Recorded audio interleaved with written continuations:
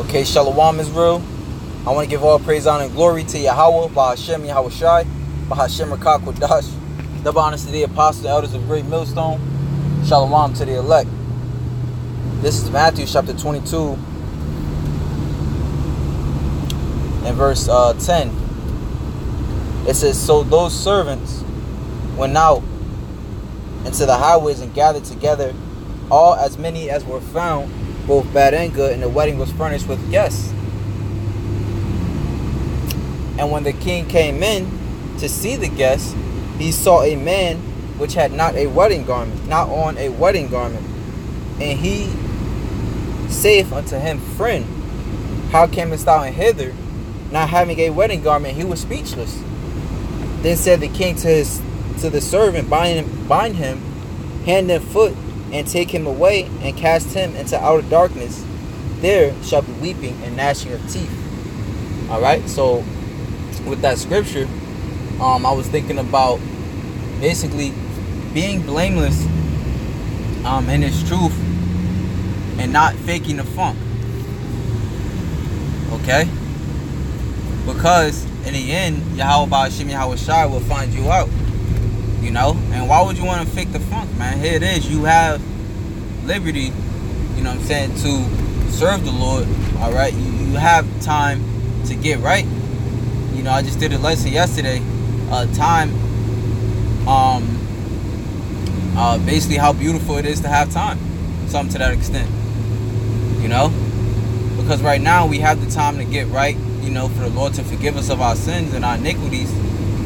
And to us to gain wisdom to withstand in that day. You know, to not take the chip. To not be bugged out in the mind as these other people. You know? So why would you want to fake the funk? Okay? Let's see. This is the Urban Dictionary for fake the funk. It says to act with a false ethos surrounding oneself in an attempt to win respect from a certain influential party. Okay?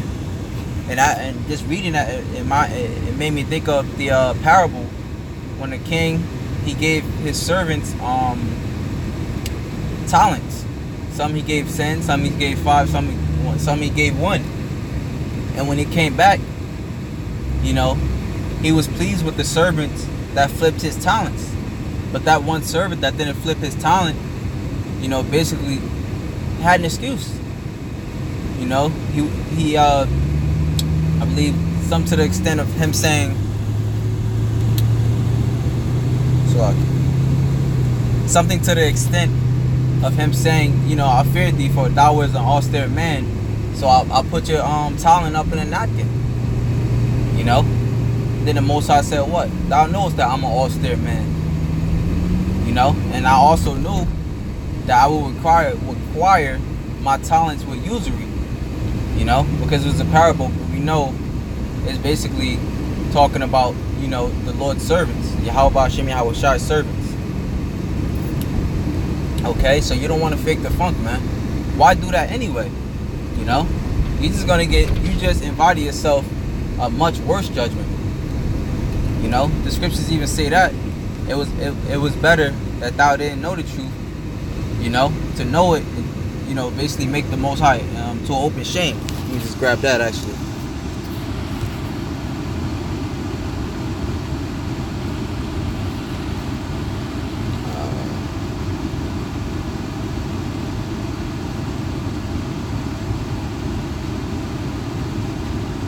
Hebrews 6 and 4, for it is impossible for those who were once enlightened and have tasted of the heavenly gift and were made partakers of the Holy Spirit and have tasted the good word of God and the powers of the world to come, if they shall fall away, to renew them unto repentance, seeing they crucified to themselves the Son of God afresh and put him to an open shame.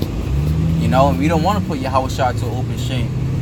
You know, and even if you calling yourself an Israelite, even if you call yourself out there camping, you could still be putting Yahweh Shai to open shame. How? Alright? By lying on his word.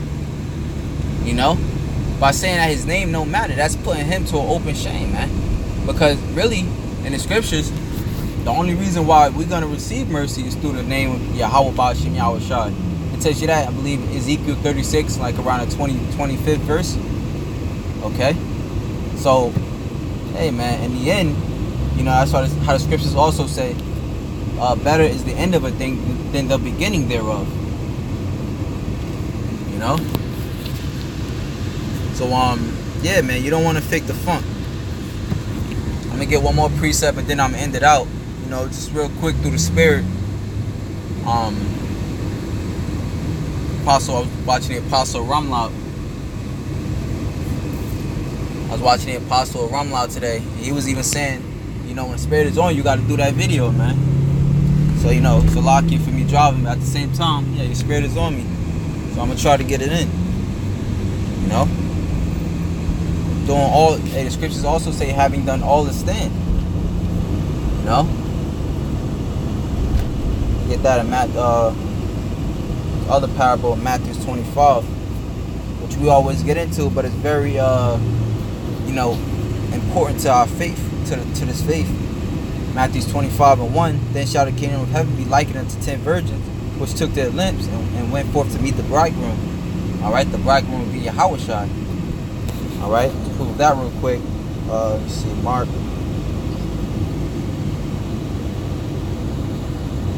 2:20. But the days will come when the bridegroom shall be taken away from them. Alright.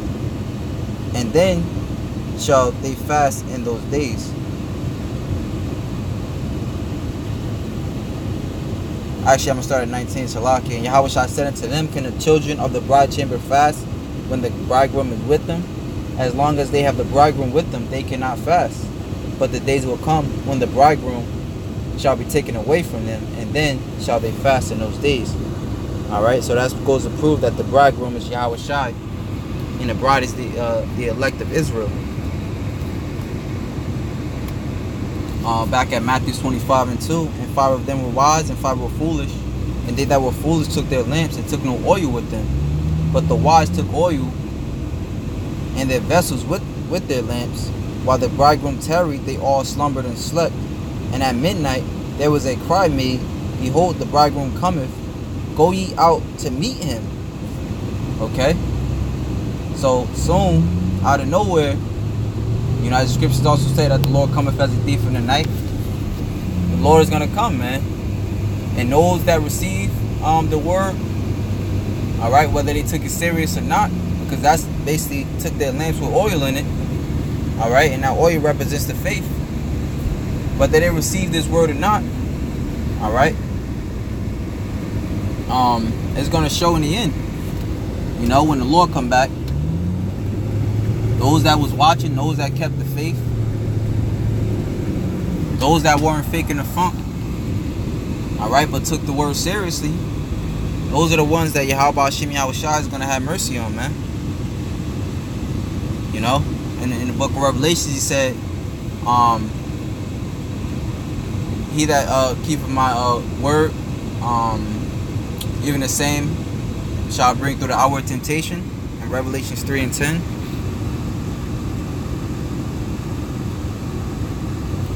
We could all do more, man. Revelations 3:10, because thou hast kept the word of my patience, I also will keep thee from the hour of temptation, which shall come upon all the world to try them that dwell upon the earth. Alright, so you see how very important this time is, man?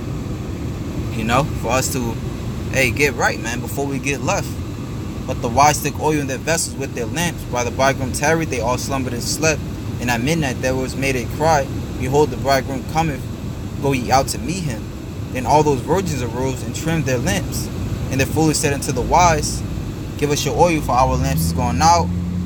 But the wise answered, saying, not so, lest there be not enough for us and you, but go ye rather to them that sell and buy for yourselves.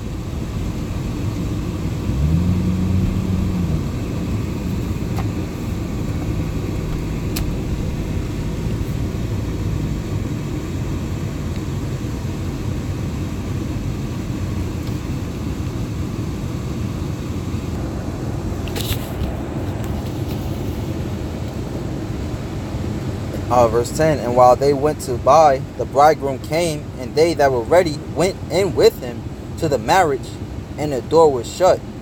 Afterward came also the other virgins, saying, Lord, Lord, open to us. But he answered and said, verily I say unto you, I know you not. Watch therefore, for ye know neither the day nor the hour wherein the Son of Man cometh. You know?